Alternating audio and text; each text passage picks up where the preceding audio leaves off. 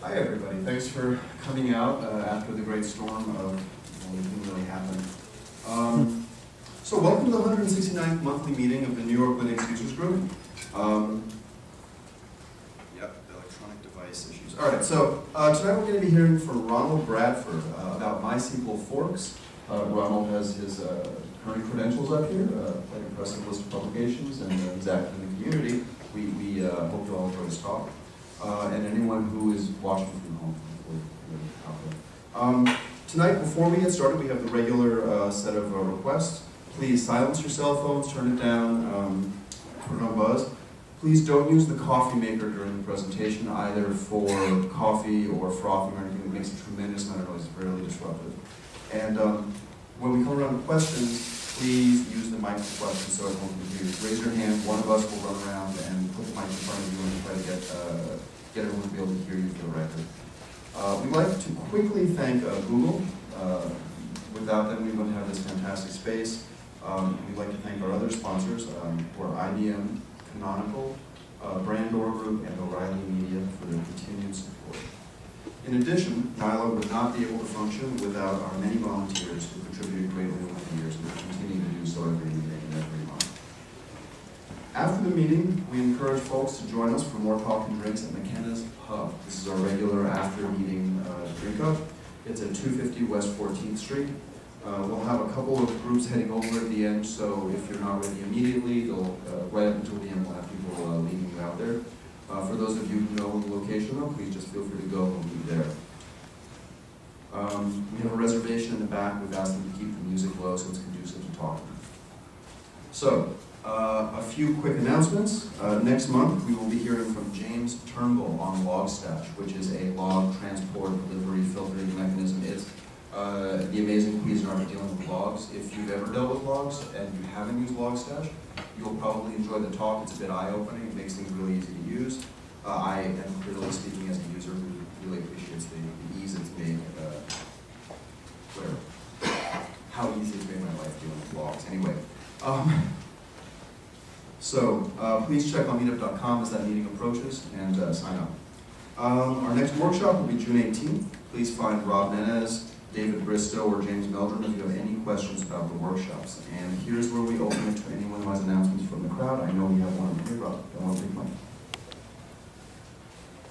Hi there. I run Unigroup, the New York City Unix Users Group. It's at unigroup.org, and you can grab me after the meeting if you have any interest in it. We do topics related to Unix, Linux, and BSD, and all related technologies. We have a heavy Wall Street crowd, so meetings sometimes are pretty technical. We like it that way. High performance computing, and 10 gig Ethernet, and faster, and different things. And I realize that applies to many people these days, like Google. We had a meeting yesterday at the Shore Research with ROPS in New York City. That's the League of Professional System Administrators, another group that you might be interested in. Sun Solaris, or Oracle Solaris kernel engineers were there. We had a couple hours talking really technical things about Solaris internals. Our main meeting is next week, third Thursday evening is our typical meeting. And we have a Solaris 11.1 release meeting. Again, Oracle presenting. And is planned in the future. Check out unigroup.org to get on our mailing list or give me your contact information, and we'll add you on. That's it. Thank you. Does anyone else have any other announcements? Events anything you'd like to speak of? All right, so everyone, please welcome Ronald. We'll take questions at the end, if that's all right. That a little better? Yes. So if you have questions, just pull them until the end. Yes, generally I'd say if you have any questions, feel free to ask, but for the benefit of streaming and for using the microphones for questions, try to write them down and remember them, and we'll fire off there. But if anyone misses that request, I'll try to remember what's going on. I come from a background, actually we were just talking beforehand, I started working in Unix in 1987. I remember in the late 80s, early 90s, I actually used to do Unix kernel core dump analysis back in the day when I would pretend I knew about C. So I've been around for a little while. Today I focus predominantly on enterprise data architecture, which is what I've been doing for more than 20 years. And MySQL-related either hardware or cloud-based technologies. So when Brian asked me to talk about the state of MySQL, I had to really think about what's the best way to describe that. And it's interesting if you actually go to Wikipedia and look at like how Unix, the various forks of Unix, or the various forks of Linux, be it the Debian side of things, the Slackware, or the Red Hat side of things, you know, there's like 50 variances of Ubuntu, just off Debian, for example. So there's quite a lot, but there seemed to be some structure to it. But what I found is that the best way to describe MySQL's ecosystem right now is it's a bit of spaghetti in MySQL balls. So hopefully tonight I can dispel some of the things. I'm taking a guess that most people in the room are actually system administrators. Yes? All sysadmin guys. So you have a combination of developers coming to you and say, oh, I just want to install this, I just want to do that, and go on. So the goal tonight really for myself is to just give you a bit of a history of the MySQL ecosystem, where it currently is today, where it's going in the future, and just prepare you for what's happening so that when developers come to you or when you want to consider doing certain types of operations, you know what's going on. And at the end I put in a few slides about tips so that you can take those away and apply them to your existing environment. I think I already mentioned a little bit about myself. I've been doing this for a little while. I've focused on MySQL now for about the last 13 years. I do quite a lot of speaking and presenting all around the world. I have worked for the past for MySQL Inc., the company that owned MySQL prior to acquisition with Sun. Ironically, I actually worked for Oracle, doing Oracle work in the 90s. Right now, I actually do independent consulting, so come and see me if you have any specific MySQL needs or questions. So this is what I'm going to be covering tonight. I'm going to go over a little bit of a history, dig up a few war stories, and hopefully that might interest a few people that have been around the traps for a while and may have seen or have to do things that I don't really like. There are a number of different distributions and variances, so I want to discuss those. And unfortunately, leaving questions to the end makes it a little bit hard, but please, if you do have any questions, I'm happy to go back through things and discuss them in more detail because there's quite a lot of information that I can share. There are various things in addition to just MySQL, the software. I want to talk a little bit about the patches, the storage engines, which is a unique thing within inside MySQL, and then go through a few of the other things in the ecosystem that are important. So I guess to sort of start off, because I'm not really a comedian, but to actually put a little bit of fun and humor into things.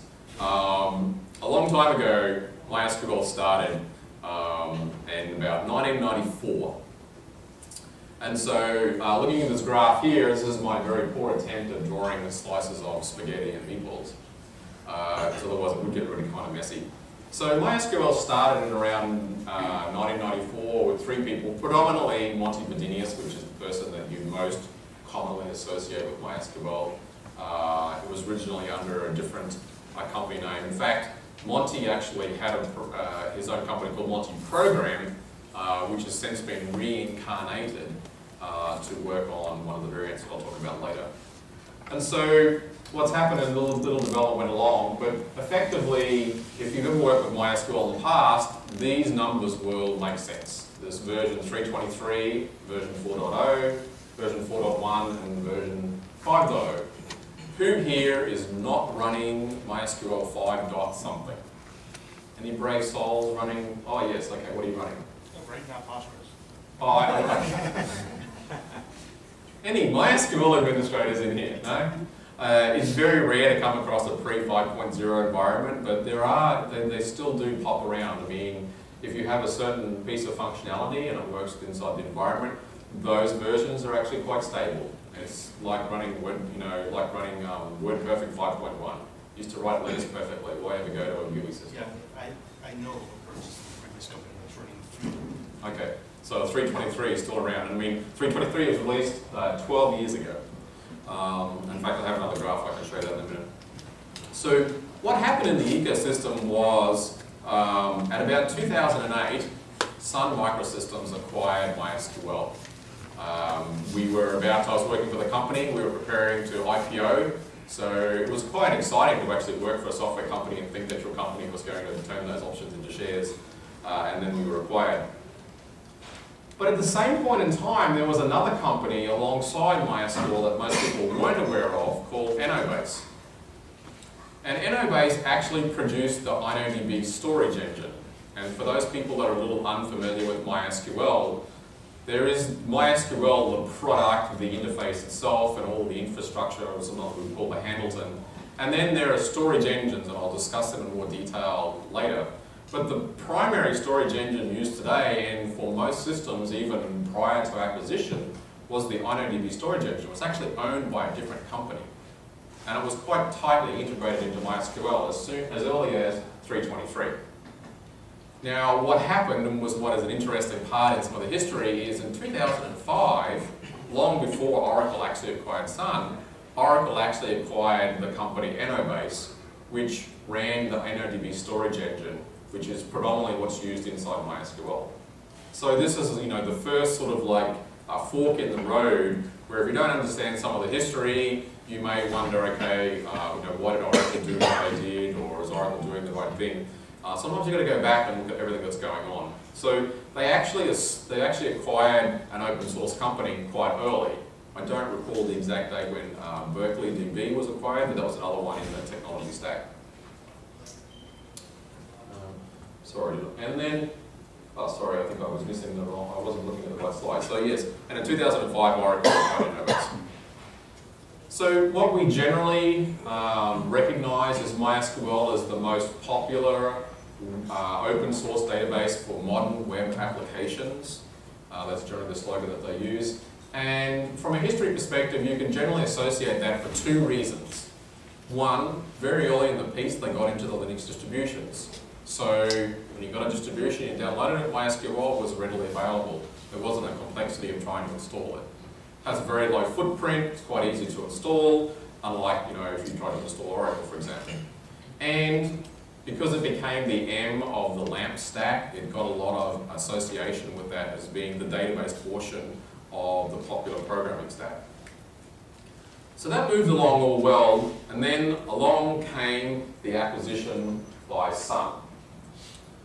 Now, in an upcoming slide, I'll show you some of the timeline it takes to release products. And you can see in 2005, we released version 5.0. But 5.1 wasn't actually released until after Sun acquired it, towards the end of 2008. What's also interesting is if you want to look at a bit of the history, there have been several failed versions that have come out. Versions that were released but never actually got to GA, which is general availability. So they're in some form of alpha or beta state. There was, after 5.1, pretty much parallel development, some in 5.2, and then some also in 6.0. The 6.0 stuff was related with a storage engine called Falcon. And then at the MySQL conference in 2009, on the date there, which was the 21st of April, Sun announced that they had released MySQL version 5.4, which had a lot of things to be able to particularly run very well at the Solaris level, the dtrace implementations, and we're providing new features. However, that news of the first day of the conference was spoiled because the day before, Oracle decided to announce that it was acquiring Sun. And I wasn't working for MySQL at that time, but I believe that there was some uproar that Sun decided to continue to make a product announcement after such an acquisition had occurred. So these are some pivotal dates in the sort of history and legacy of some of the MySQL things. Now, at the same point in time, MySQL is a GPL product that runs on the GPL v2, and I'll talk a little bit more later about some of the patches and variances that are available. But for a few years before that, a company known as Proven Scaling, founded by a former MySQL employee, started doing a little bit of work on the side in terms of providing patches for MySQL and providing another area to distribute things. And in fact, to this day, I believe they still actually run a mirror for very old versions of MySQL. And they released a few miscellaneous versions. There's nothing of any significance there, but the name is important because this is part of how the MySQL ecosystem started to grow. There was another product called Our Delta, which came out of another company called OpenQuery, still running today. A company, ironically, also formed by a former MySQL employee. And they tried to take some of the work that was being done by other providers. Specifically at that time, Google was doing a lot of work with MySQL and trying to package these things together as well. So again, neither of these are basically in operation today, but they're names that form part of the history of what's going on with MySQL. So now we get to where we are today. I haven't heard any announcements today, so I believe the slides are still current. However, I did give a presentation yesterday at the Cloud Computing Expo, and only that morning there was an announcement by Amazon a few hours before I spoke. Since Oracle has acquired MySQL, they've provided 2 general availability releases, MySQL 5.5 and now MySQL 5.6. Their goal is to provide a release approximately every 2 years. So they're reasonably on target with that, and they're currently working on 5.7, the next version. There's a cycle of producing what's known as these development milestones, which can be different types of pieces of functionality that you can test. And then it will go through a beta release candidate and a GA implementation. But right now, the water is a little bit more murky because now we have mainstream variances of just the MySQL product. So we have, when I refer to MySQL, I'm referring to MySQL, the trademark product, and the trademark owner is Oracle. They haven't rebadged it to being, Oracle ME yet, or Oracle/MySQL. It's still pretty much an identity of MySQL. So let's hope that it stays that way and doesn't fall by the wayside by like some other open source acquisitions. So back in 2006, there was a company formed called Percona. This time not by one former MySQL employees, but 2 former MySQL employees formed this company, and at about the same time that the acquisition acquired, they released their first version of their server. And it wasn't originally called Percona Server, but they were in the business of looking at improving the product, looking at providing additional patches. And some of the reasons for doing this was because certain companies, particularly Google for example, were very active in providing patches to improve the product to meet functionality that they needed at the time. And what happened was the MySQL engineering cycle was just taking longer and longer and longer.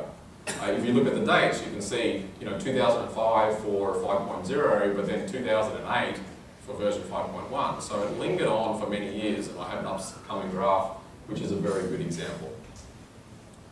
So what happened is these companies are starting to work on this, the non-recurring engineering or NRE work to do some level of customization.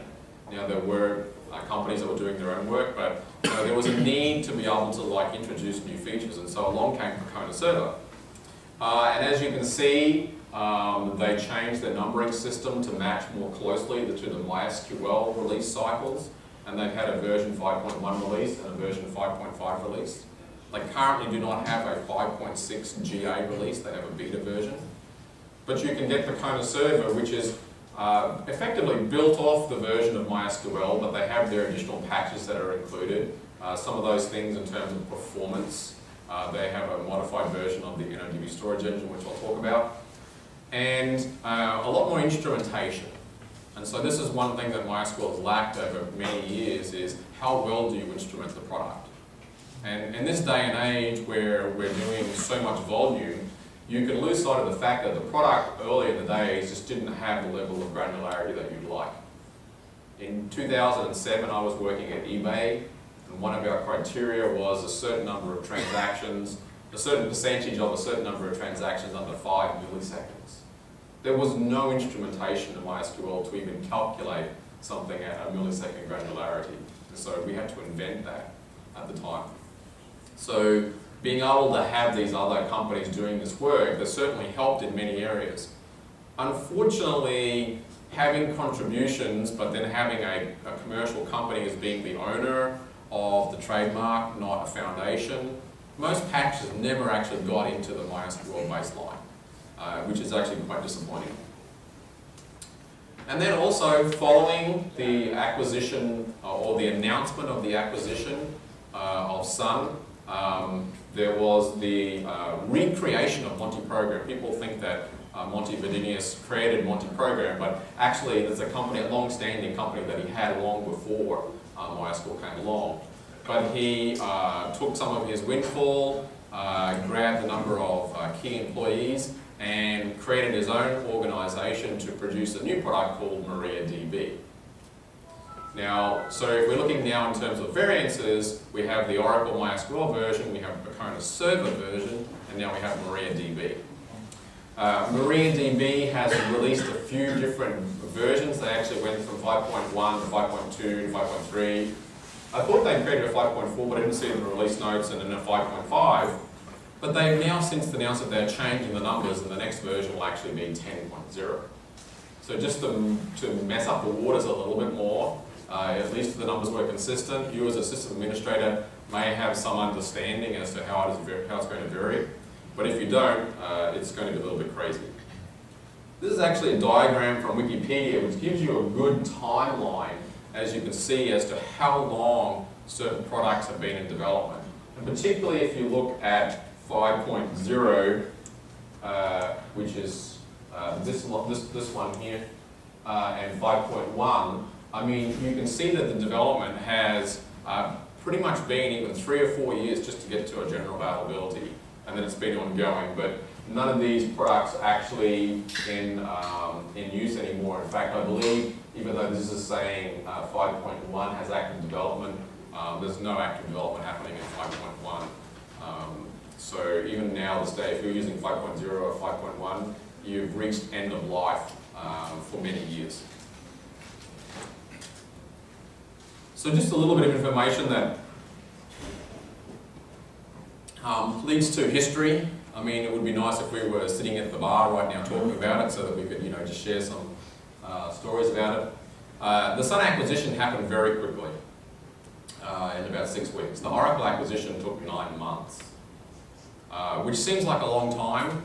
And for those that really want to know the detail, feel free to ask me. Part of it actually came from some disagreement within the, the founding fathers of MySQL, including information petitions all the way up to the EU, and things were held up into the EU Commission. Now I use Wikipedia a lot, and so I like it as a resource, but I'm not a person that's going to quote something without secondary sources. However, it was interesting when I read that part of the information from WikiLeaks was something that was sent by Oracle to the US government, asking for some leniency in the EU decision.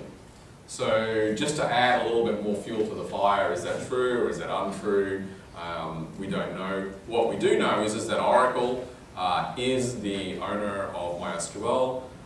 They've made a strong commitment to continue to be actively development in that product. They are still doing that. They have more engineers and they do more work than Sun and MySQL did. So they're doing a good job. I mean, it's the stigma of the name that quite often affects people who are die-hard open source people. And then there are people that I meet that just don't even know or don't even care. So what I can say is they are doing a good job. They are trying to integrate with the open source community. I've been invited to Oracle before in terms of their worldwide leaders, user groups, as a representative for MySQL, and I've sat down with the Java guys and we've commiserated over like how can we actually fit into this big organization. Some people like to think that Oracle bought MySQL to kill it. Well, the truth is Oracle didn't actually acquire MySQL. I like to say to people, well, they got it for free because they acquired Sun. So that doesn't mean that MySQL wasn't an integral part of what MySQL wasn't an integral part of what Oracle wanted. I mean, they wanted to get into the hardware business, they wanted to have a total stack, but they also want to be the leader of technology across the stack of all the components. And so MySQL fits into one component of that, which is modern web applications. It is released as GPL. I don't think it will ever change, but there will always obviously be a GPL version that's available, so it's not actually going to go away. So I've touched a little bit on the distributions and variances. Just to recap those, we have the Oracle MySQL version. That comes in two flavors. It comes in a community version, which is the GPL version, and it comes in an enterprise subscription-based service, which includes support, includes an enterprise backup product, and includes an enterprise monitoring product, and also support for like rapid updates for any critical patches, etc. There's the Percona Server, which is quite popular, obviously by Percona, the company, which I think at last count has 50 plus employees around the world. So it's one of the larger companies in the MySQL ecosystem. And then you have MariaDB, which is founded by Monty Beninis, one of the original creators of MySQL, part of the Monty program. What I want to point out is two things that are important about MariaDB is they have always stated that they are fully 100% compatible with MySQL, and so it's a good way for that to be a drop-in replacement. And in some respects, some distributions have taken that path. But they are actually now moving away from being fully compatible. They've elected, they for example have implemented certain features, and then Oracle have implemented their version of a feature, and they've now elected that we're not going to take Oracle's version, we're going to use our version of that portion of code. However, on the flip side, there are certain features of MySQL that all trademark owners, MySQL Inc. the company, Sun, and Oracle have failed at, and I'll talk about that in a minute, that have failed to help the ecosystem grow well, and so MariaDB is far more open and flexible in that area. So in that respect, that's good. I also want to point out that there is a different, another type of MySQL distribution that you may come across, and that's a storage engine specific variant. And I'm going to go into a little more detail what that means, but you can also see another version of MySQL floating around. You may have read in the press information about MariaDB, which by happenstance also starts with M. I don't know if that's a lucky coincidence, but it's still part of the LAMP stack. A couple of distributions have already decided that they're planning to move towards MariaDB. I know in the past Ubuntu has thought about doing it, but they currently still offer MySQL and as an alternative to MariaDB. So this is going to be interesting. So I mentioned before that one of the reasons why MySQL became popular was it was packaged with the distributions. As we move forward, if it's packaged with these distributions, is it going to become just as popular? It's interesting to read some of the thread about why Fedora chose the product, and you know, is it because MariaDB is better, or is it because they want to get back at Oracle because Oracle has Oracle Linux, or is it some other reason? It's hard to say. There is a lot of politics. Even MySQL, the company itself, as it started to grow before acquisition, it had a lot of politics, and so it's one thing to work for a small ecosystem, but then also to be able to you know, turn it into a commercial entity. There are certain things that change the way that you may feel about it. And so, again, there are people in the MySQL ecosystem who don't feel that Oracle is a good steward just simply because they're a large commercial, closed company that are only out for profits. That can be said for any company. That can be said for Google, for Facebook, for any other company that's trying to actually make money. Now, I've mentioned a few times storage engines. How many people in the room do not know what a storage engine is? This is that forces you to actually listen to me and put your hand up other than pretend to be asleep. Good. So, in layman's terms, a storage engine is a layer is almost a self-contained portion inside MySQL that allows for you to store and retrieve data in a relational way. It's as simple as that. So using the MySQL, using the SQL interface that MySQL has, trying to follow the ANSI standard, you can get and put, you know, CRUD operations against the data, and the storage engine will manage that information for you in memory and disk. Now you may ask why you'd want to do that. Storage engines have various characteristics. Ultimately, a storage engine generally comes down to how can I do something in a performant way. So certain types of workloads work more efficiently depending on one structure or a different structure. So there are different types of index algorithms. Generally, you hear of B-tree algorithms. So MyISAM, the default storage engine, uses a B-tree algorithm for its primary key and its secondary key. NYLUG, for example, uses a different B-tree implementation for its primary key. It's actually a clustered primary key. And then, again, another variant, but also a B-tree index for its secondary indexes. The memory storage engine, for example, uses a hash for its primary key. Different locking strategies are in place, whether they do a table-level locking or a row-level locking, whether they're going to provide a multi-version concurrency support or not, whether they're going to provide the consistency and durability characteristics that you might find in different products. And the other thing that's key is there is this concept of transactions. Now, most people in the audience will understand what a transaction is because you've been around long enough to know what a database is or what a database does. Ironically, when MySQL started, it didn't have transactions, which is actually quite surprising because in this day and age, with the new vogue of NoSQL products out there, the concept of a transaction is actually foreign. Which is actually quite sad when you try to explain that to somebody who just doesn't get it. I guess that means I'm getting old. Generally what it means is a storage engine, the goal of the storage engine is to improve performance for some type of characteristic. Now there are effectively 9, I think it's in total 10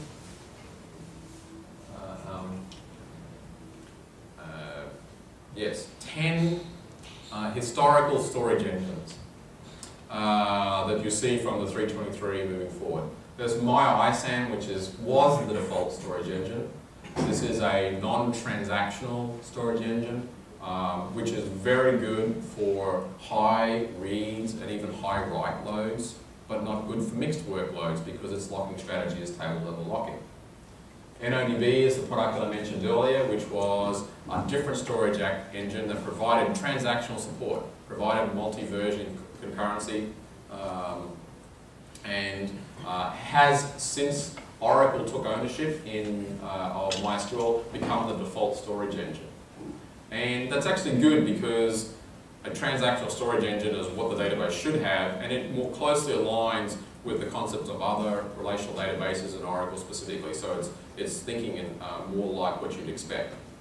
There are a list of other storage engines that I've got up here. I'm not going to go through them in detail. Memory, archive, federated, merge, black hole, CSV, example, and there was a Berkeley storage engine. So out of all those storage engines now, Berkeley is the only one that's not available. Federated actually is not compiled by default. They have their relative uses.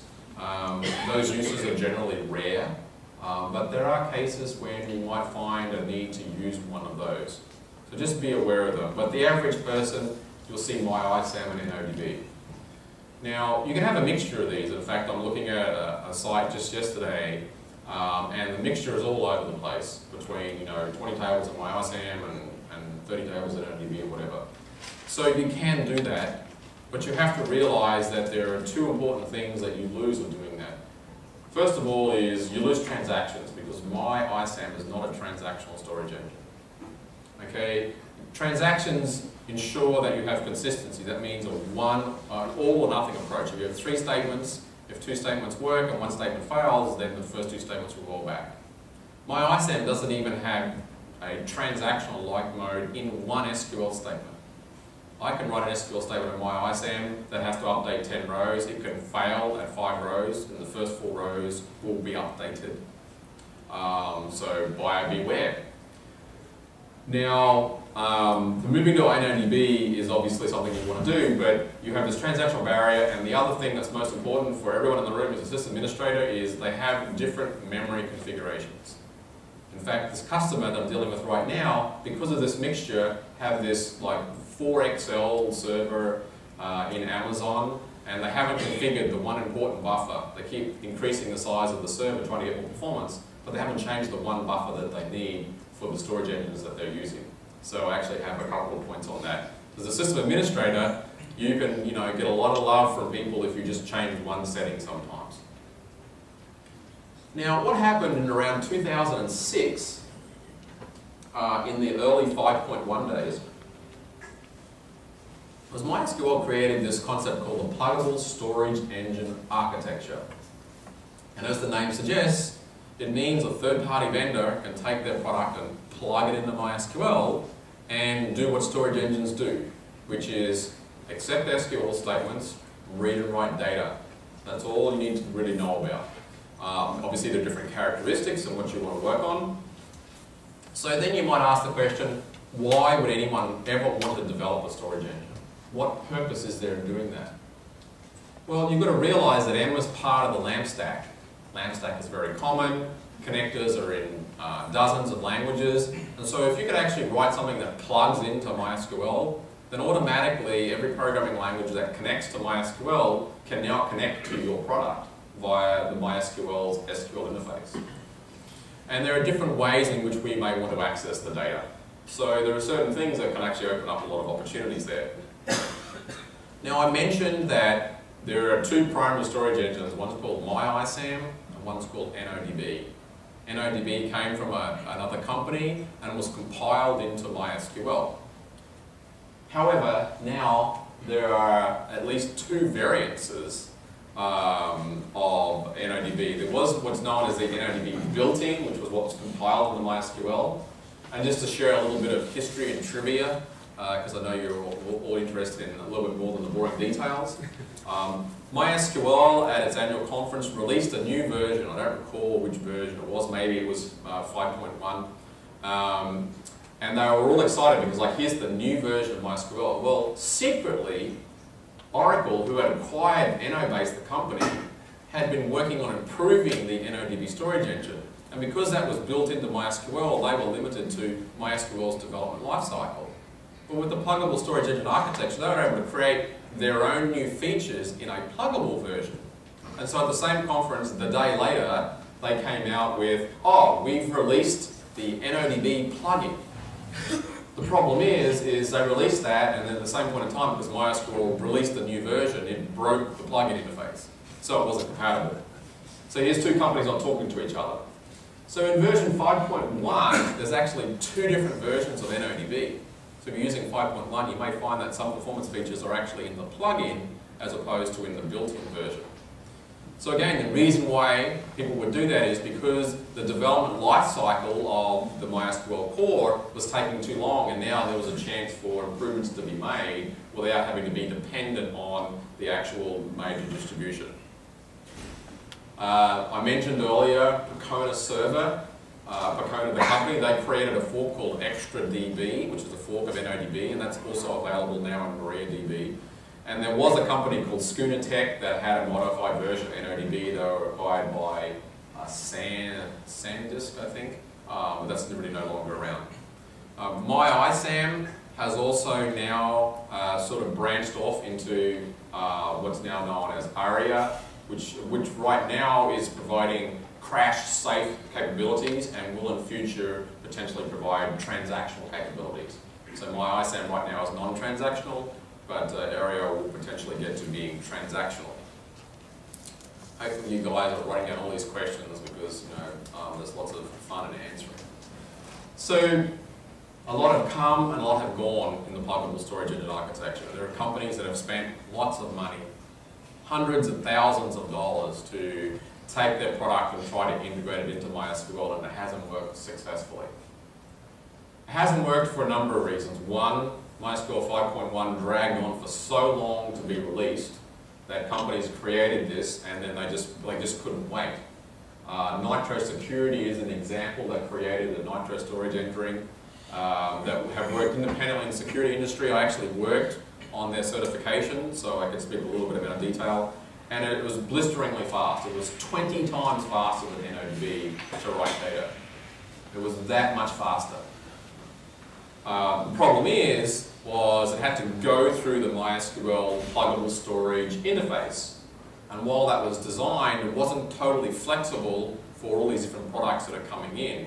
And one of the shortcomings of this architecture is that all the new storage engines have had to fall foul of this, this way to implement something but it's not completely flexible.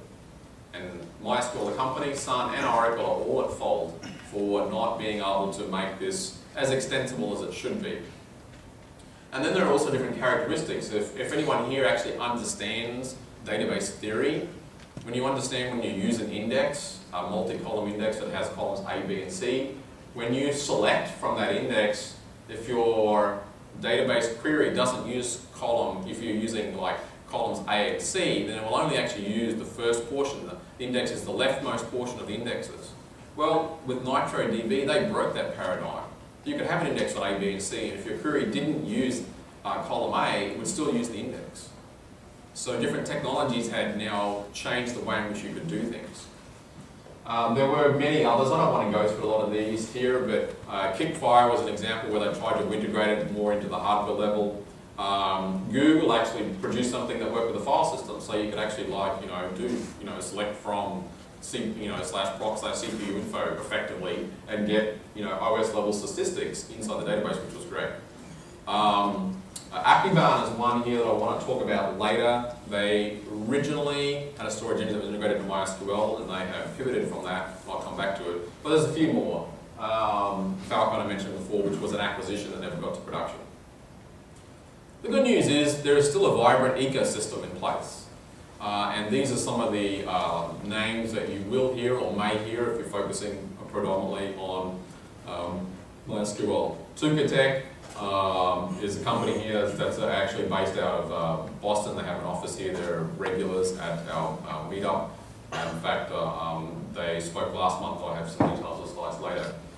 There's a new commercial product that just was released called DeepDB. There really isn't too many specs on that because it's a commercial product. There are two in the data warehousing space that effectively are taking MySQL, which is great for OLTP, and moving it towards various data warehousing capabilities.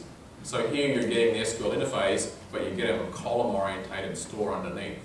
So you've got Infobright and CalPont who create InfinityB. They both have open source and commercial versions. So now this is an example of you still are using MySQL, you're still using the MySQL interface. Your programmers don't have to learn something new. You don't have to roll out a different connector within your programming language, but now you could be connecting to a traditional OLTP system, but then also be connected to a data warehouse, which is running a variant of MySQL. Now, some of the storage engines will plug in natively to MySQL, some of them will not, because the interface in between isn't quite right. They haven't, they're missing a parameter or something. So that's why you sometimes will find a variant of MySQL which is compiled by the storage engine provider. Ultimately, you don't want to do that because then you're relying on them to provide changes.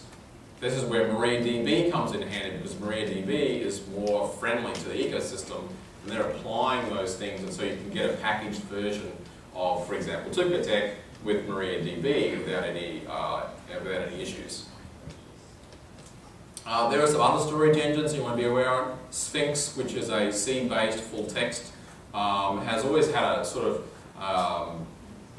close relationship to MySQL. Now it can be completely integrated by a plug-in storage engine.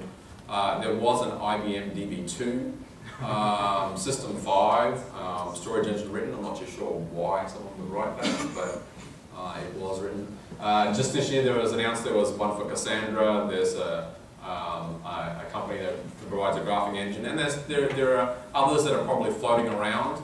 I can't say this list is exhaustive. There will be something that someone will come back to me when I post this on Planet MySQL saying you didn't talk about X, Y, and Z.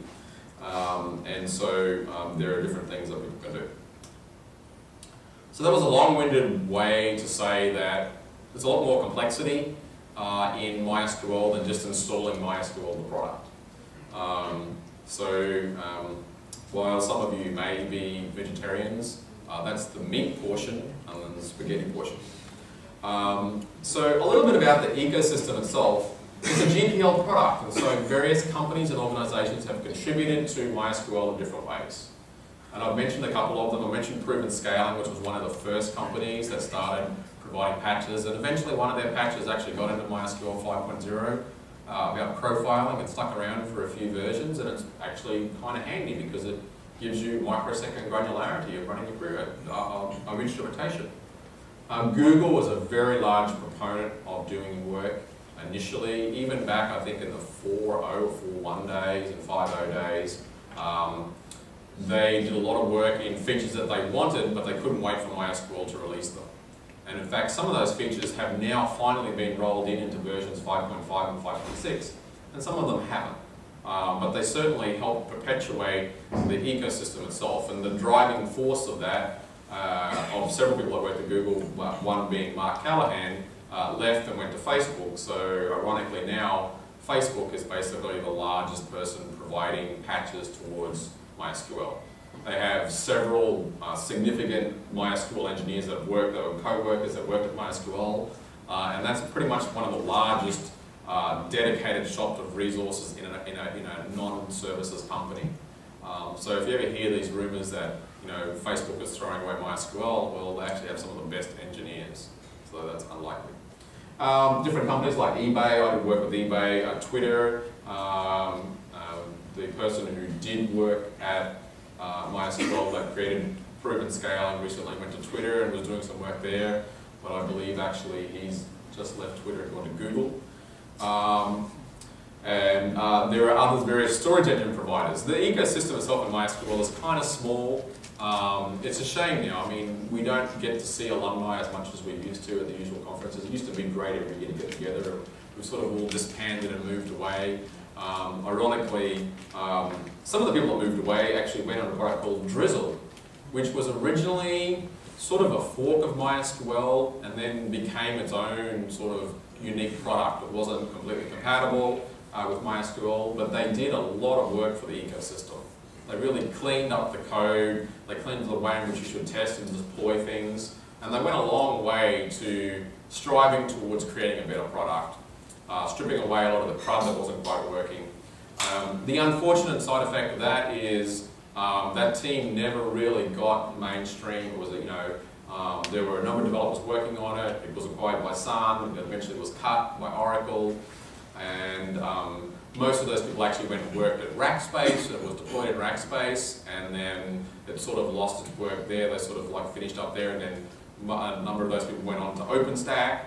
And so there's an incarnation of people that now work for OpenStack either at Rackspace or at like HP. So there's always this lineage of like where MySQL employees now work, which is actually quite funny. One thing that did come out of it was libdrizzle, which was a library which was released under a BSD license. And I will not get into the rationale of how GPL code became BSD code. However, some people actually like some of the features in that, which also provided MySQL compatibility. There's another product out there called Galera. It's from a company called CodaShip. And their claim to fame is they provide synchronous replication. Now, I haven't really gone into the specifics of MySQL. I mean, there are many things that we could talk about. But one reason why MySQL is widely used is it's very easy to create a replication topology. It's very easy to create slags, copies of the master data, and be able to create highly read-scalable environments. The thing about that is replication is actually asynchronous, which means once it's committed and saved to the master database, the acknowledgement goes back to the client so it can do more work. That data then will replicate to the other databases, and it may or may not actually replicate successfully. It may replicate the command, initially in statement mode, but not actually make the same data changes, and you can get data drift. So there are all these sort of caveats. One of the things that Google first did was creating this sort of like semi-synchronous concept, which is like, I'm not going to commit until I get an acknowledgement that at least one slave has written a change, which was one of their patches. And eventually, a variant of that came into MySQL. So Galera is actually a different product, which then sort of basically has an interface into MySQL, and so it uses MySQL to provide what's known as synchronous replication. So two servers will always have the same copy of data, and those two servers are hot. Unlike, for example, DRBD, which if you're using like an underlying file system-based replication device that's giving you synchronous operations, that second server is not hot. Now there are variances of this. Percona and MariaDB both have builds that include Galera. So here's an example of something that's added on, and you either compile it, but now you're starting to see these derivatives in place. XtraDB is another company that I don't really know too much about, but it's still current. Now I mentioned replication, which is the way in which data is being transported around. And there is actually a competitor to MySQL replication known as Tungsten. So you can actually use MySQL the server and elect not to use MySQL replication to keep the data consistent in other databases. So there's actually a competitor out there. One of Tungsten's claim to fame is they can replicate, it's an open source product that can replicate from MySQL to other types of databases, including Postgres, including Oracle, for example, and they recently, in April, announced the open sourcing of all the other portions. So if you, for example, here are an Oracle shop and you're looking at the various products like the Oracle's expensive Golden Gate or something else, like how do I get my data from Oracle to MySQL, for example, here's a way to do it. This product is open source, we'll actually do that for you. And so you can actually bring data between different disparate sources. And there are also cases of being able to put into Vertica, which is a commercial data warehousing storage engine. So that's an interesting concept. Drizzle, for example, rewrote their entire replication as well, and they based that on top of Google's proto buffers. So it's a totally different way of doing things as well, but it also meant that they were passing around proto buffers, so therefore, RabbitMQ could read them appropriately. So it was a different way of doing things. So there's quite a lot going on out there. And not to be daunted by the fact that these are different versions that you can install, there are different versions available on the cloud. Amazon provides Amazon RDS. They provide two variances of that. One is read replicas, which is akin to a typical MySQL topology, being asynchronous, and they provide what's known as multi-AZ without divulging what it actually is. Effectively, it's like a DRBD implementation where you have one server and you're getting a synchronous replication at an underlying OS level and a cold standby. Google have their own modified version, which I believe now is GA. OpenStack includes it, but a lot of the emphasis is was moved to HP, where a number of the developers went into HP to create database as a service. Last time I checked, it was using Percona, but this was an example of where Drizzle, either as for infrastructure or as another product, may actually come into play there. Because I know several of the Drizzle people now actually work at HP, so I'm sure somewhere in there we may see the re-emergence of Drizzle in the mainstream. There are people and products out there that appear to be MySQL, but they are not MySQL. We talked about storage engines, which are built into MySQL, so it relates to the requirements of the security model, the query optimizer, the parser and the optimizer, which sometimes can be at a disadvantage, as I mentioned before with Nitro. The parser and optimizer has an expectation of indexes, columns A, B, and C, but if your storage engine can do something different, but MySQL internally can't do it, then you're actually at a disadvantage. Or if you keep more metadata, for example, MySQL might not be able to support it. But MySQL itself, the communication for all the connections is just a protocol. It's open source, so different products.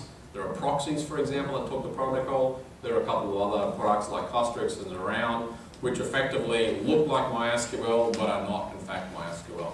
So underneath, they're completely different. They have different needs for monitoring and instrumentation, code base, etc. There are a couple of other products that are known that I don't really know how they work, that are listed there as well. So just be aware of these in the ecosystem itself. Now, we talked about the database, and for all those people that have tried to scale a database, you can only scale it so far until you realize that the developers who wrote the code really should have learned how to write SQL and not use an ORM or framework. Unfortunately, that's a dying art. There are some products in this space that actually help to basically effectively augment the capabilities, provide some type of agnostic sharding or some other black magic to enable you to scale your database in more detail. Paralastic is a new company, which I don't know too much about, but is receiving good press, certainly got a good amount of venture capital. Are actually speaking at the meetup group that I run next week. I'm actually the organizer of the Effective MySQL user group here in New York. It's the only active MySQL user group. And so if I know there are a couple of regular attenders here, if you're more interested in MySQL, if you're more interested in technologies, feel free to join the group. And so we have a presentation on that next week. I'm actually interested in myself knowing that, because part of my job in providing scalability in systems, generally I will be able to cut down their disk footprint, cut down their query volume, tune their configuration, all those kind of things that are really simple and kind of do blindfolded. But there's a point in time where you can only do so much until someone changes the code. And when you get to a point when your system really is just bulging at the seams and you have to consider this magic term called sharding, it's not a simple process. So if one of these products can go some way to alleviating those things, it may be a viable solution for your organization. Support is something that the ecosystem has benefited from. Originally, support just came from MySQL, the company, but now Percona and Monty Program, who recently joined forces with a different company called SkySQL. Ironically, Monty Program, founded by a former MySQL employee, SkySQL, founded by former MySQL employees. If you haven't seen the pattern so far, there's a lot of MySQL employees that go out on their own. One benefit here is you don't have to, you might have installed the MySQL community version from Oracle. You don't have to go to Oracle for support. There are other companies that do that. There are other companies that can do support on an incident basis rather than a subscription basis. There are companies that can actually provide patches and fixes to what you want to do. That reminds me, I did forget to say that, so I knew someone would comment on the storage engines, I actually remembered myself. There are many commercial storage engines that I haven't even mentioned. MySQL, the company, and other people have actually written storage engines to do work for companies, maybe to integrate with a legacy system, for example. So even though I've talked about ones that basically is public information, there's a lot more that's out there. So one of the benefits of what's happened here is now you have some freedom. So that gives you something to work with. So what's happening today? Well, today, the superstorm, and I didn't realize there was a superstorm, didn't happen. So welcome to everybody who came. Thanks, Brian, for inviting me, I think, 8 months ago to put this in my calendar. I wish I was that organized for organizing meetings. Today we have MySQL 5.6. I'm not going to discuss MySQL 5.6. There were a couple of presentations that I gave a few months ago, both here in New York and in Boston, so they can talk about some of the features and capabilities regarding that. The one engine or product that's getting a lot of traction these days is TokuDB.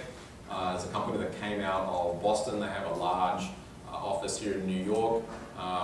They have a different indexing strategy. It's known as a fractal tree. So when I talked before about different storage engines doing different things, they store their data in a transactional ACID compliant way, so that's the things that you want to hear. But they use a different way in which they're storing the data on disk, and they use compression very well. And so they get better performance when you have a large disk to memory footprint. So there's a point in time where TokuDB is actually going to perform better than the current version of NYLUG. And so that's one differentiating factor. There will also be certain types of operations that are more beneficial. Constant writing to data and having multiple indexes with actually having clustered structures on those indexes may be important for your application. They have a community version, and if not today, yesterday, in an email released their enterprise version with an addition to support as an online backup tool and other features. Mark Callahan actually came to the user group last month, my user group here in New York, and spoke. So there is actually a presentation on the website if you want to get a little bit more information about that. But those guys are very approachable, and so they were actually a closed source product that announced that they were open sourcing the product in April. And so immediately they're getting a community benefit from that, because now it's a little bit more easier to look at and use and get updated. There's another product that really was only just been announced called TokuDB. There's not a lot of information about it. Again, it's one of these companies that's worked in stealth. They're a commercial company, but there's something to be aware of. So if you're like fishing around for now, how do I handle big data? What are the issues, or how different people are doing things? and are working inside MySQL, this is another pluggable storage engine that you can consider. How much time do I have? Do I have a limit on time, or? Probably another 15 or 20 That's minutes. great. I'm not going to be going any longer than that. There's going to be at least 30 questions because there's so many prizes to give away, so I'm sure everyone is like, anxious like that. However, if I'm going to talk about, if I'm going to use the analogies of, meat and pasta, I better talk about what sits on the side. And that is the fact that now there is this nuance called NoSQL. Now, MySQL actually, the company, had 3 products. 2 are currently being developed, and I'll give a prize to the person who can announce the 3rd product if they can remember. But you have MySQL Server, the traditional product that you're aware of, but there's a completely different product called MySQL Cluster. And if we dig a little bit deeper, it's actually MySQL NDB cluster, and NDB is actually known as network database. It's actually a different storage engine. And effectively, if you don't break it apart anymore, it's really its own product that uses the SQL interface also in MySQL. So it has a native C API, and so you can actually use this massively highly available shared nothing architecture to store and retrieve data in a NoSQL way. So long before the fancy term NoSQL, here's a product that's got a MySQL badge on it that does NoSQL. And many large telecommunication companies and gaming companies around the world run large MySQL clusters. MySQL clusters. So this is now where we get into a bit of a confusion when I start talking to SQL Server people or something else. What exactly, what's a database, what's a schema? It's a poorly named product, let me put it that way. There was some work done by Yoshinori, Matsumi his name, who I can never remember, at a company, another fellow former MySQL employee, a consultant in the team that I work with, who worked with a company and created a concept called handler socket. And this was effectively creating a key value interface directly into NoDB. And it created a lot of hoo-ha about now I can store and retrieve my data much more faster. It's still inside NoDB, so I'm getting that transactional capabilities and durability capabilities, but I don't have the overhead of security or parsing or optimizing. So MySQL 5.6 and the latest cluster, MySQL cluster I think 7.2 or 7.3, they now also have what's known as memcache APIs. They're both different interfaces, but basically now in 5.6 you can talk to an InnoDB table via a memcache interface. Memcache is actually built into MySQL, you don't even need to install it. And so you can actually get improved read and write throughput to your data. So MySQL is thinking about, what's this NoSQL stuff really mean? Has it really got any traction? How can we get along with it in some particular way? I'm not going to talk about NoSQL, that's another topic unto itself. I haven't got a presentation on it, so I'd be happy to come back and share a little bit more nuances on that. But in a nutshell, you really have a key value store, a document store, or a graph store. They're just the types of ways in which you're storing and retrieving data. And there is a large number of products out there. I'm going to be just listing a few that just come across my radar.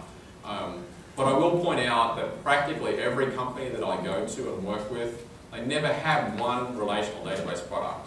They generally have more than one relational database product, and now they generally have more than one NoSQL product augmented to that relational product.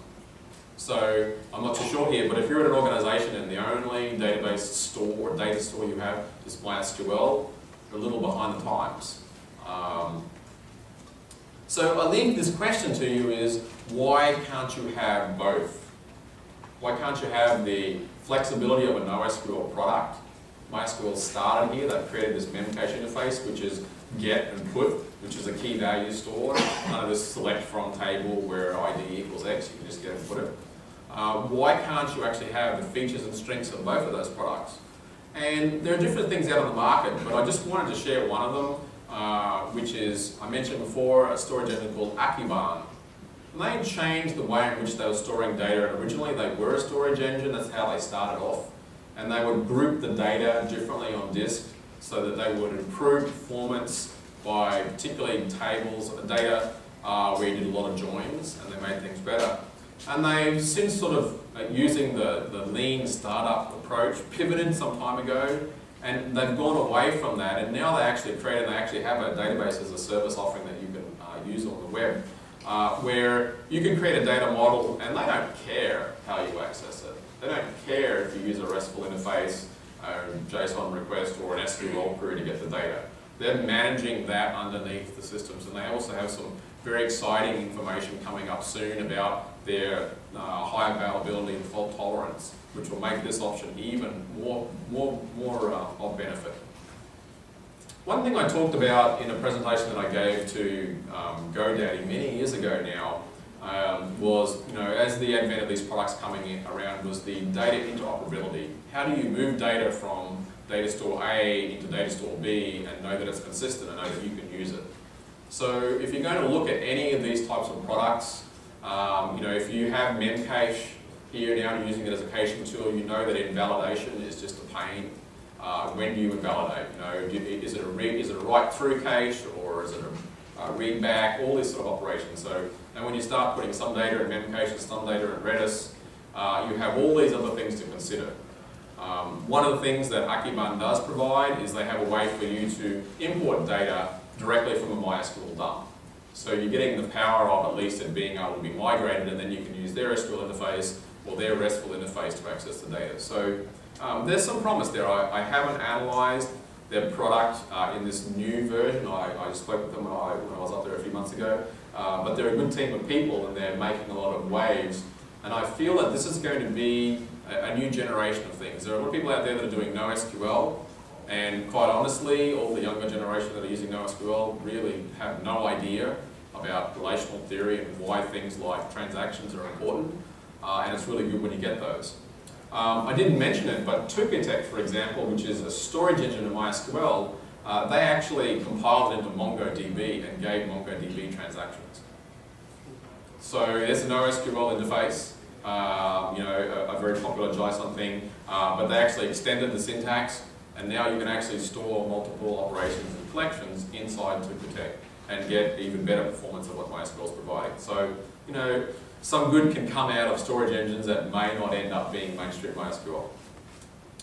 But I felt if I spent all night talking about what MySQL was and be something, you'd go away and you wouldn't actually take away something meaningful. I didn't put a lot of detail in here, and I can probably reference you to some other slides. But I wanted you as system administrators to go away with just enough nuggets of information to actually look at your MySQL installation tomorrow and make a couple of changes.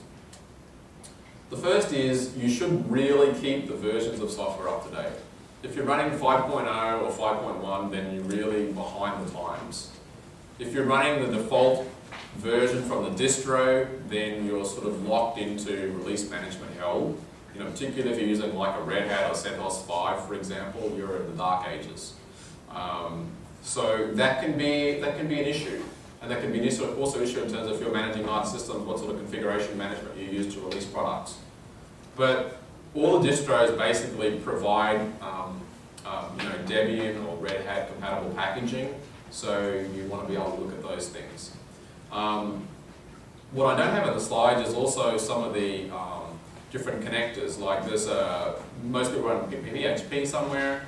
The new MySQL connector, for example, that's available in 5.4, no longer has a dependency on the MySQL client library.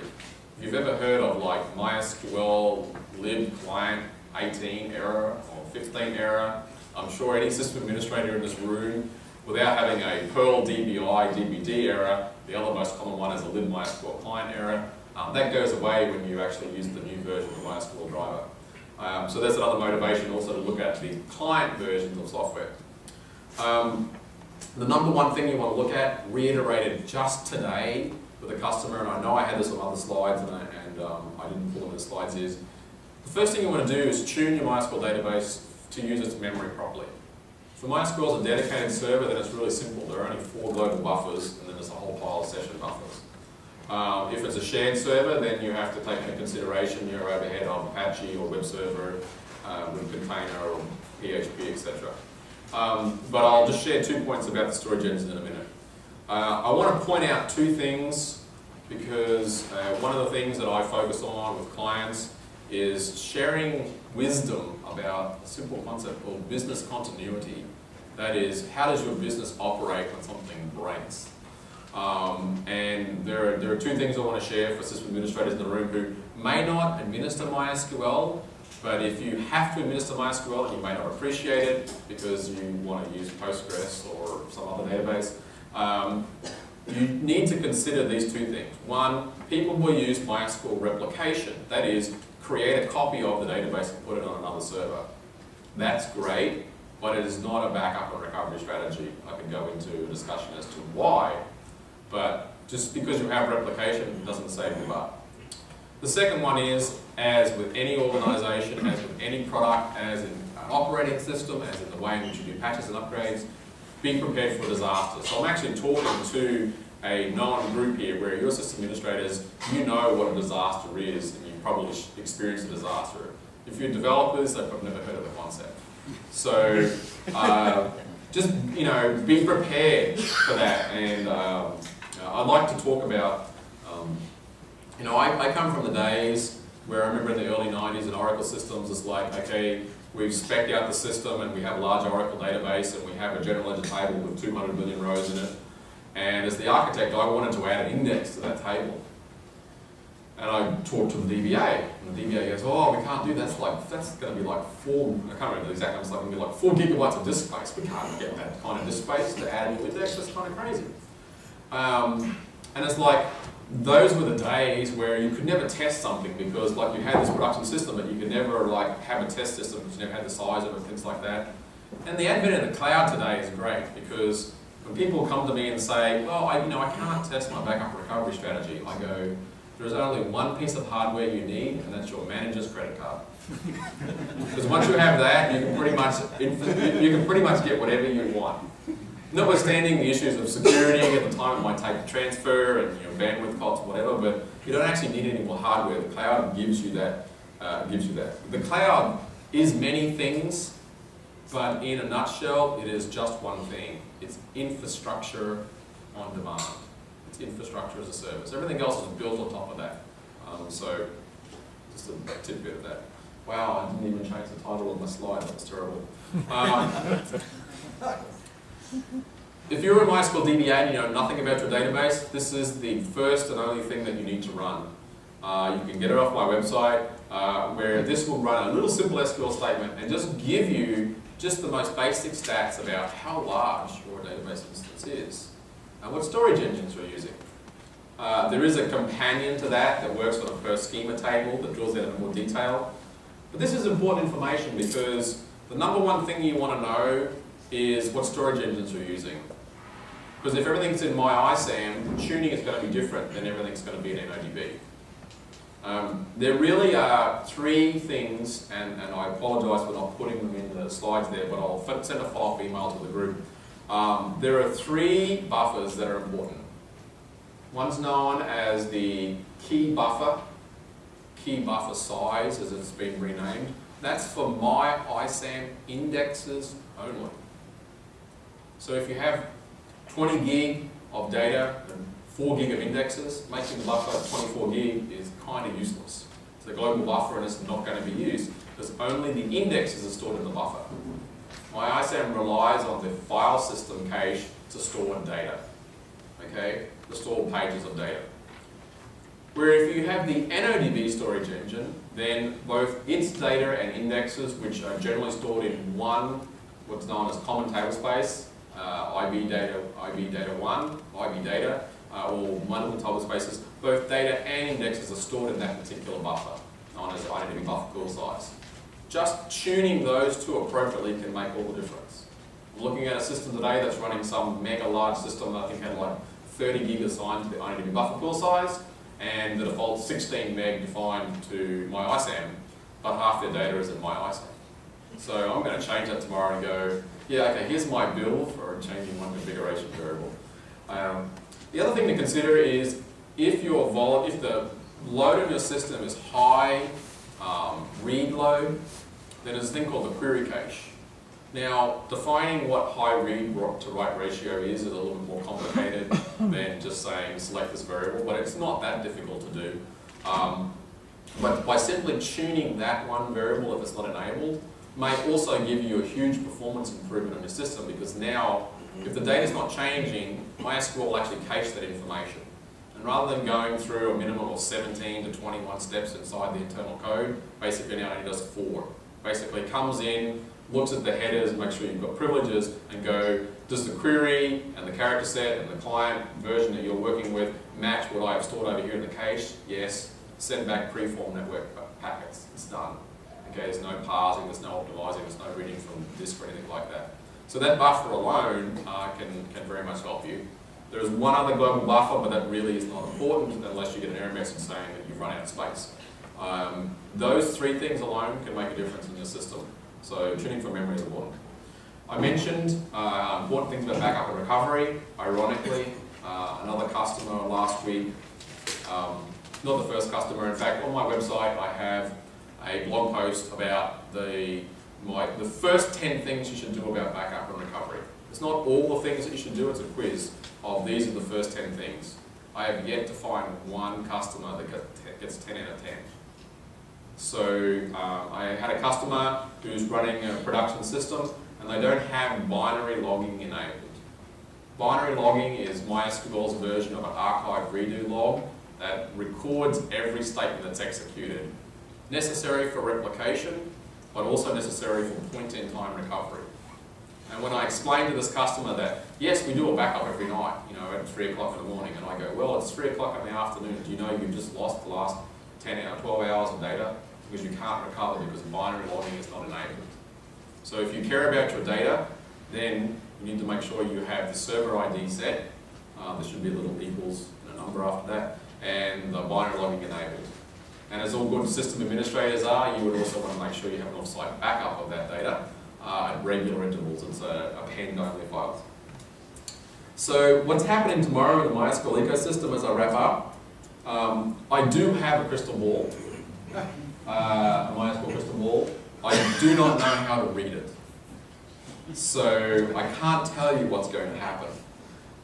What I can say is MySQL 5.7 is on the way. Percona are working on GA in 5.6, MariaDB is going off with the 10.0. Other storage engines will probably pop up. It's going to happen. Oracle is investing time and money and energy. They actually have more engineers on MySQL now than there have ever been in the past, so that's a good thing. I don't work for Oracle. I'm not sponsored by Oracle. I'm not saying this for the benefit of anything else other than to say that they are doing a good job. They do have a stigma announced with them. They do not still understand the concept of community and open source as well as they should, and they have made some mistakes, and other large companies have also made mistakes. But what's interesting is there's already been some change up to what's going on. I wouldn't be surprised to see that the next version, which is also 2 years' time, which ironically is after the 5-year thing that the EU had to, they had to agree to like a certain criteria after 5 years, so just maybe coincidental. But I'm suspecting that MySQL will move closer towards being just a single storage engine, that'd be an NODB. They've already started releasing a memory-based version of that, which would effectively replace the memory storage engine. And I'm quite confident that MariaDB, MyISAM, which is the fork from MariaDB, that legacy code, which is only for the metadata right now, will disappear. What will happen as a result of doing that is MariaDB, which is effectively what is now being included in distributions, what is effectively in the past been known as the most fully compatible version of MySQL, will continue to diverge. It's already diverging now with 5.6. So is that a risk? I don't know. But if you feel strongly about any product, whether it be MariaDB or Percona or MySQL, I don't have any feelings in any way. I have customers that use all 3 of them for different reasons. Generally, there's no reason to move away from the Oracle version unless you have some specific issue, whether it be philosophical or performance-based. But if you've made a decision to go in bed with MariaDB, just be aware that there are things that are happening in the system and around it that may affect that decision in the years to come. And that may affect distros that include it. I don't know. I kind of hope for the best so that everyone plays well and that you see more options available and they're easy to install and configure, and I'm sure everyone here who's an open source advocate would agree with me. But hopefully this has helped to at least give you some education in that respect. In that regard, I've talked for way longer than I generally would normally, and I've not had any questions, so that hasn't given me a chance to actually stop. So we're going to do the question and answer thing. I think we also have a few books to give away. Is that right? That's right. So you will have a bunch of questions. Yes, I actually have. Do you want to do question and answer first? Do you want to do giveaway first? Well, let's do question and answer because a good question may prompt me to give a book away rather than. That's your prerogative. I will say, for anyone who's looked outside, it's raining cats and dogs.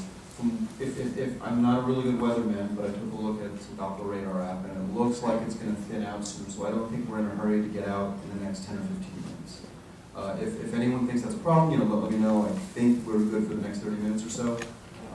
Hopefully by then most of the rain will pass, and I'll kind of walk out without umbrellas.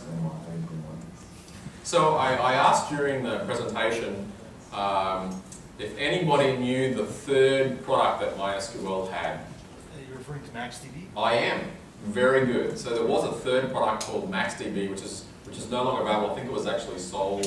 It was meant to be like available by Adabas. By Adabas, yeah. So it was meant to be even, I think, an SAP replacement. So that is so good. There is a choice of 3 books. You've got a choice of one of mine, 2. I've written 4 books. There's 2 of my books, or Paul de Beers, who is the documentation expert at MySQL, who has like a 3-ton Bible here. It's actually a good book. So take your pick. Do you want to know about MySQL? Do you want to know about all the types of replication? Or do you really care about your data and backup and recovery? Actually, all 3, but I'll take backup and recovery. All right. Let me have a quick note, everyone. So raise your hand and get picked for the answer. I don't want anyone to get upset if they shout an answer out. Yes, yeah. No, that was just one question I specifically asked. I expected no one to know. So congratulations for actually getting us a bit of MySQL trivia. If I can't give away books, I'll ask another MySQL trivia question. But right now, any general questions? I know it's hard to like bottle them up, so there's a microphone going to come to. Just raise your hand, and we'll fire it. Yeah, one technical and one non-technical. So one technical is why, just because MySQL has been merged with Oracle, Monty started MariaDB. And what's the roadmap for the MariaDB? So how commercial companies or commercial or non-commercial companies are encouraging in open source compared to MySQL? What? And non-technical is MySQL and MariaDB are daughters of Monty. Yes. Okay, so the first question was really about MariaDB and how that's going to evolve as a company in comparison to Oracle. So MariaDB, or Monty program, the company behind MariaDB, which recently merged with a company called SkySQL. MariaDB provides the software, generates a lot of revenue from NRE, non-recurring engineering, which is patches and modifications to the product. SkySQL is a services company that provides support, training, education, etc., which is a little bit like what MySQL, the company, used to be. So that's the way in which they're wanting to work with their revenue model. I don't know how profitable that's going to be. That's how MySQL originally started. But obviously, they have engineers and people that do that. So Monty has promised to keep it being GPL. And if anyone has met Monty, and if you have, then you would know what black vodka is. Then you would understand that he's pretty set in his way. So the second question was about his children. So Mai is actually one of his daughters. Maria is another daughter, and he has a third child called Max. Who gives? Monty was speaking recently. I didn't attend his meeting, but for people in the company, we had a company meeting in Orlando in 2008. It's actually where they announced the Sun acquisition, and seriously, at 9 o'clock in the morning, 350 plus employees who come from around the world were given a shot glass and black vodka. You need to understand that's a MySQL tradition. I've done it at my group before. Any other questions? It's got to be at least one question that I someone's can, got I something. can fill in the blanks. If no one has a hand up right now. Oh, why don't you go first?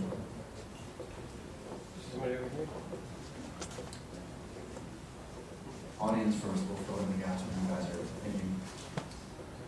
Can you give us a succinct speak to Postgres versus MySQL? Like, it can be very short, but like, Yes. which, when, why, not license-based, just No. your opinion. Yes. Actually, my experience comes from Ingress. So way back in the day when Postgres forked off Ingress, long before MySQL was even thought in someone's eye. You know, if you actually look at the family tree, it's really quite interesting divergence of things. Postgres has remained quite small and close-knit. In some areas it has more function. Sorry, it's not a system answer, but that's life. In some areas it has more functionality. It's very good in the GIS area. It's very good in mathematical computations. And in some respects, it's a better product for certain workloads. Ironically, of all the open source database products, which is better than MySQL and Postgres, is actually Ingress itself. It's still to this day a more fully featured product, which is basically being shelved. Go figure. You know, look what happened with Microsoft. They got lucky. You know, so some companies are like that. There are very avid people that work inside Postgres. There's the enterprise DB sort of commercial side of things. I can't comment as to the pros and cons of those, mainly because I really don't work with it. If someone is using me as a data architect, then I'm really going to advise them in a relational database perspective to use MySQL, and you've probably gone that way, and then what not to put in the database, because people abuse that. But if you're saying I'm deciding between Postgres and MySQL, I'm not in the best position to actually give you an answer. My advice would be, if you have an expert in Postgres and you don't need any fancy features, then go with Postgres. Right. In your experience, what are the best and worst language is that interface with MySQL? So the question was the best and worst languages. Well, I'd have to say the worst language is SQL, the structured query language, which is the ANSI standard.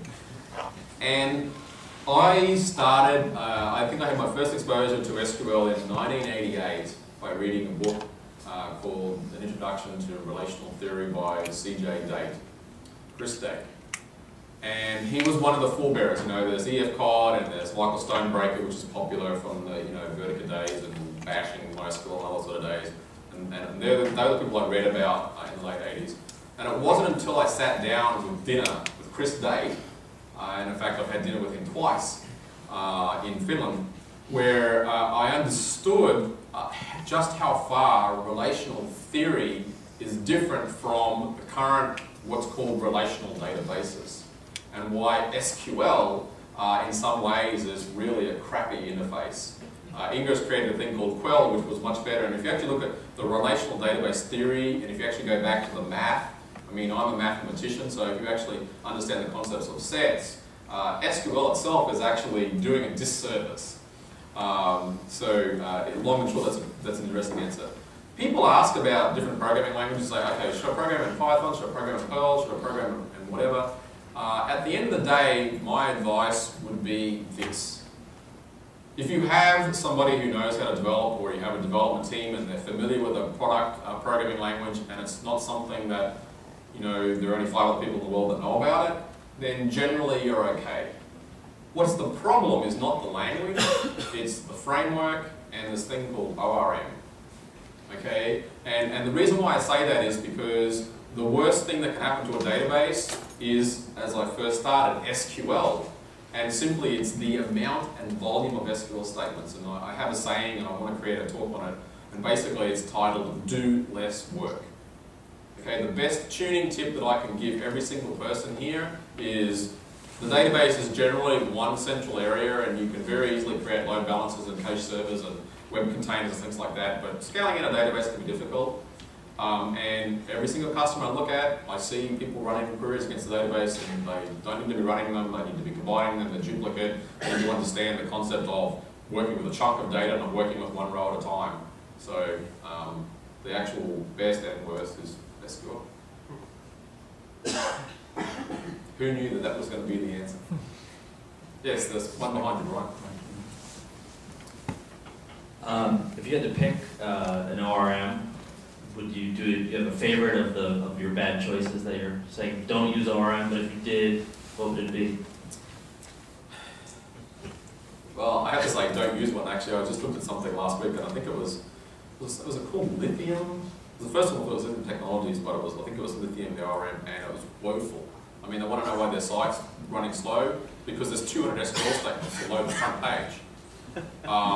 So an ORM, and I remember back in the first days, back in like Java 1.2, and I can't remember the name of the product now.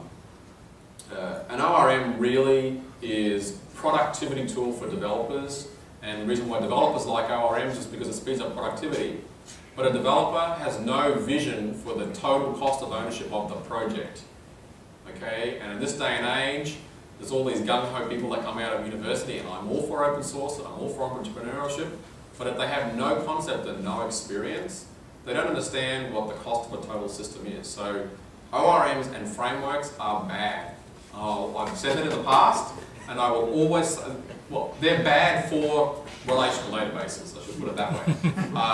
And they're bad for one reason. They're not interested in database design. They're, for lack of a better word, just going to persistent storage. In some respects, I should say to people, just put it in the file system because all you're doing is incurring a SQL parsing overhead for getting out a blob or something. I hate to say it, there is nothing. I mean, if you want to have a framework, then definitely have an MVC, very lightweight framework. But for example, I do my own work with customers on my own projects. I've built my own object action implementation. I've actually documented how to do it.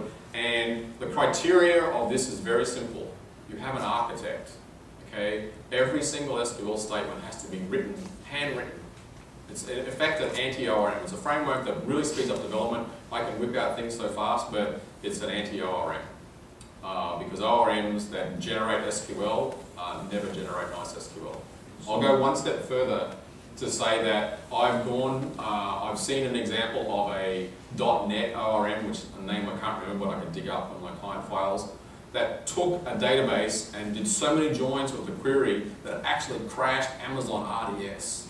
Okay? And the reason why was because the database itself was basically 1 gig in size, but the joins it was doing to create a temporary table was generating like 10 gig of data for one query. And they wanted to know why the system wasn't responding. Well, literally, Amazon was actually running out of temp space, and Amazon RDS is a black box, so therefore you can't do anything. So yeah, all ORMs are bad for databases, period. So you might suggest an ORM that allows you to substitute your own queries and key parts?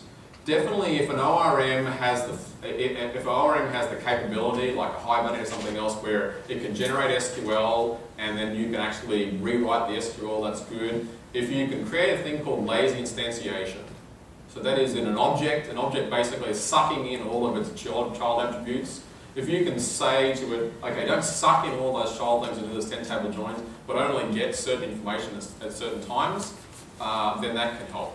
But you know, I know ORMs, and even the largest companies can do this in an ORM, and I go, you know, the ORM does like this statement, this statement, this statement. So they didn't even know because they've never looked at the SQL statements or the communication. Yeah. That's the point, is that you don't look at it. Well, yeah, and this day and age, developers don't even know how to write SQL. I think one reason why NoSQL is so cool is because they didn't know, they've never been taught how to write SQL. Now, I'm not saying SQL is great, okay? It has a lot of shortcomings, but SQL is the standard, and every relational database to this day uses it, and every relational database in the future will continue to use it. And if you want to work with data, the data store, sooner or later you're going to touch a relational database, so you need to learn SQL. And if you're an administrator, you need to learn the simple command like show process list and kill query. Yes, there's one question over there.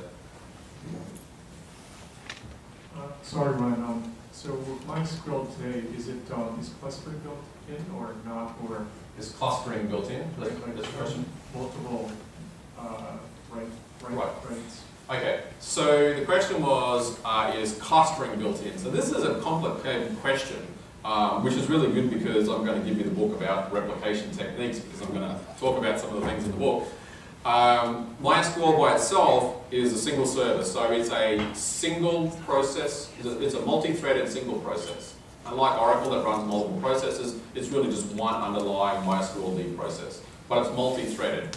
So it can handle concurrent threads, and therefore you can actually get thread crashing if someone crazy says, I need to support 5,000 connections, so I'm just going to make max connections 5,000. Well, then you just shot yourself in the foot because you configure a few other memory buffers and you think they're global buffers, but they're per session buffers, and you'll run out of memory. And MySQL is an unbounded memory process. You can't limit the per session case. So you can read and write multiple queries to a single MySQL server. You use MySQL replication to create different copies or replicas of the data, whether it be a full copy or a partial copy of the data. You can change the structure, so you, for example, can have different indexes. I've heard of customers that will have different slaves with different indexes to run certain queries against them so they're more efficient. Clustering in itself, if you're using the term clustering, then you're more likely to talk about MySQL cluster, the product which provides synchronous replication between n nodes in a shared nothing architecture. So at any point in time, you have like a 4-node or an 8-node or a 24-node server. There are multiple copies of the data that are available in a synchronous way. So Galera is one of those products that's trying to do that inside MySQL server. So your question probably depends a little bit more on like, how many different types of ways you want to write the data or how distributed or fault tolerant the data actually is. But all those things really, including Galera and Tungsten, fall under this book, which is called Replication Techniques in Advance, which will answer in a lot more detail what I just summarized. So congratulations. I have one more book. Any more questions? I'd actually like to ask Yes. one quick question. I hope it will be quick. I'm sorry in front of it. Is there at this point in MySQL a query you can run that will tell you what the fragmentation is of your indexes? I've heard Facebook say internally that they can tell how fragmented they are, but they haven't said whether that's public. I don't know. How fragmented your indexes are. I think technically you can probably do it. There are some really hidden internal NYLUG commands that even educated humans can't read. There are definitely some statistics that can tell you now, both in Percona, about how much usage there is. I'm not sure if any of those are smart enough to say, it's really, really fragmented.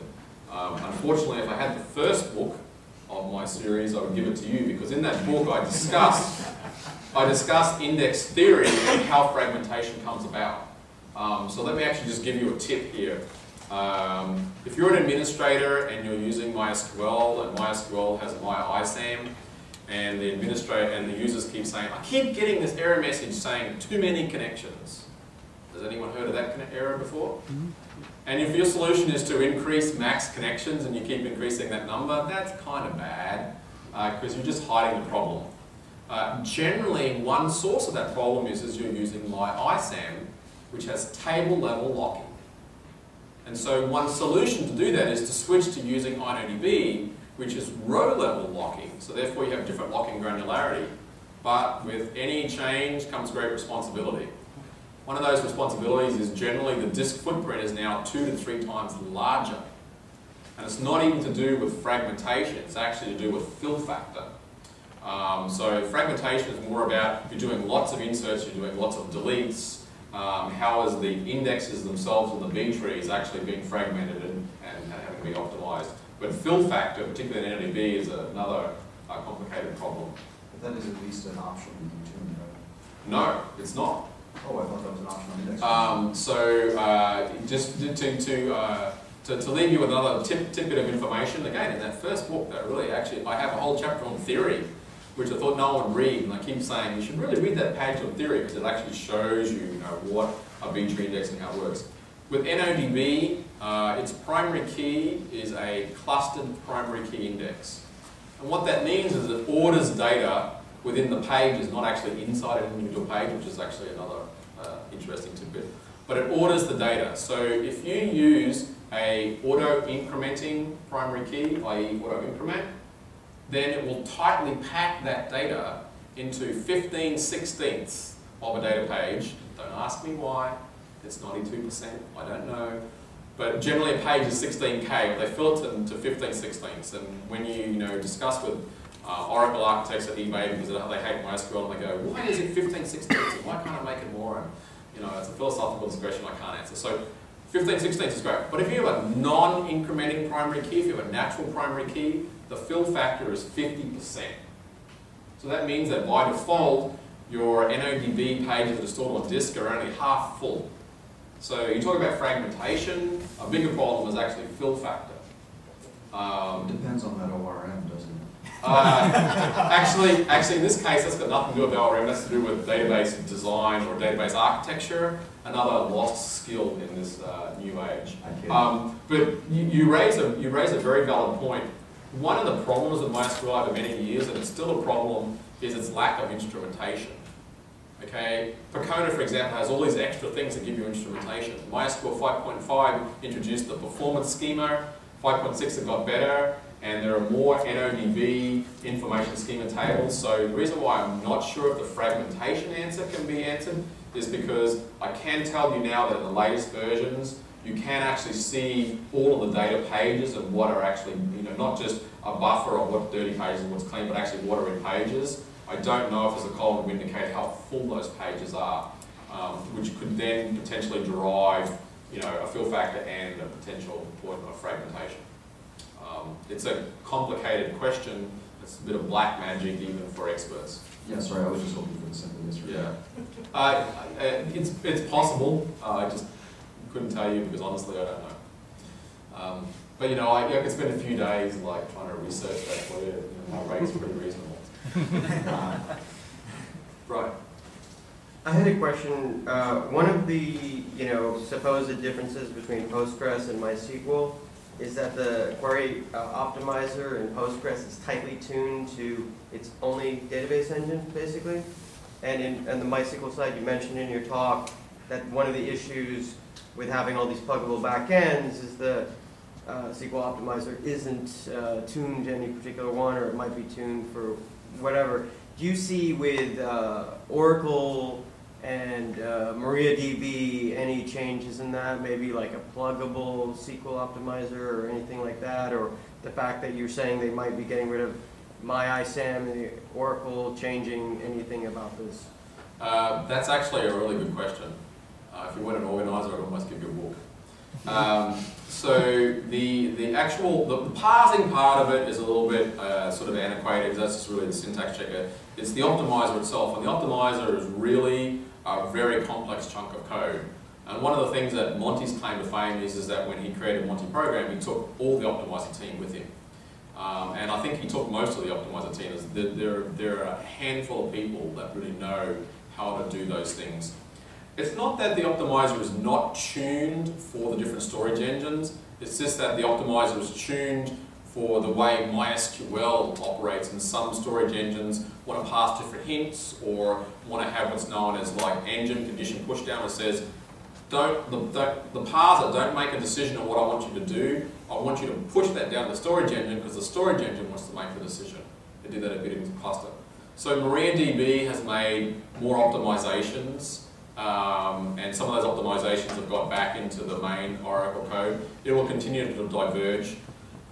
Drizzle basically became a jigsaw puzzle where they just pulled it apart and you could plug in things here and plug in things there. You could plug in your own version replication, you could plug in this and plug in that. They never got to being able to pull apart the optimizer code because it's really, really hard. The thing that I like is that Oracle has been in this business for many, many years, a lot longer than the MySQL engineers, and I think they'll continue to carve up and make improvements, particularly in the optimizer, because that's the way you want to work. MySQL right now is only a cost-based optimizer, okay, and cost, for lack of a better word, for simplicity comes down to how expensive is the I/O. It's very limited in how it can create statistics. Okay, between the different storage engines, like how does the optimizer determine what information I have available to make a decision in the decision tree, like to prune away all the query options that aren't practical. So creating a better design, giving the optimizer less work to do, means the query will run faster. One of the things that MySQL does that Oracle, for example, doesn't do is it calculates the query execution plan, that is the plan in which it's going to execute the data. That's what tables it's going to join and how it's going to get the data and how it's restricted. It does that every single time we run a query. There's no way to say, here's the plan, like ping this query in like you can in Oracle. So as data changes over time, when you create your system today and you have friends of friends and comments and things like that, queries work great, but in 2 years' time, when you have 10,000 friends and you have thousands of comments, the queries actually work differently because the optimizer has to make a different path. And if it doesn't have the right statistics to do that, then it falls apart. So the thing that actually sucks the most is the way in which you can have statistics available. And so I hope there'll be more work done in that. There's been some improvements in 5.6 to at least save the statistics. But in NODB, for example, I'll give you a good example. In NODB, when it starts up, the first time it accesses the table, it actually randomly looks into the indexes to generate the statistics it wants. It will use those statistics for future queries, which may or not be the right path that you actually want to execute. And without starting MySQL, I think it's like some magic number of like 1/8 or 1/12. The table has to change by that much before it will randomly create new statistics. At least now they have a capability where you can save statistics, so when you start back up the server, it doesn't have to go through that, but there's no way to tinker with those things. I don't think there'll ever be a pluggable option. I wish there was. I wish there was, you know, Facebook and Google did works on here's a way to make the parser better. But they're so tightly integrated. I just don't see anything kind of happening there. I do see that Oracle will hopefully bring in more intelligence from their existing team and make that better overall. This is a question based on what you just said. I know that the MariaDB organization set up a foundation. Yes. And so the ownership of the trademark and all that is owned by the foundation. Markedly different from what they did the first time with MySQL. Do you see that as increasing the likelihood that the improvements that Facebook and Google and other big users of the MySQL code base, do you see that increasing the likelihood that they would contribute those patches and there would be a healthier upstream-downstream relationship that was reciprocal? Yes, so I think the foundation approach is a good idea in any product because you're removing that sort of commercialism from it. The issue that we have here is twofold. One, people are writing patches and they're already available. That's not an issue. The point is they'll never get upstream because the trademark owner is Oracle, not the MariaDB Foundation. So you always have to deal with Oracle. And unfortunately, even now, there have been certain things that MariaDB have implemented. Group commit is a good example that dramatically improved performance of batching transactions right to the binary log. But Oracle chose not to accept the patch. They chose to rewrite it their own way. So I think there's a certain amount of stubbornness even in the MySQL Oracle engineering side of things, whether that's Oracle policy or whether it's like the direction it's going. Like, I can't comment on that. I don't have visibility, but I do know that it is sad that changes will come out, and MariaDB is an example where they push their requests upstream. Most times Oracle don't accept them, and many times they actually try to rewrite it their own way.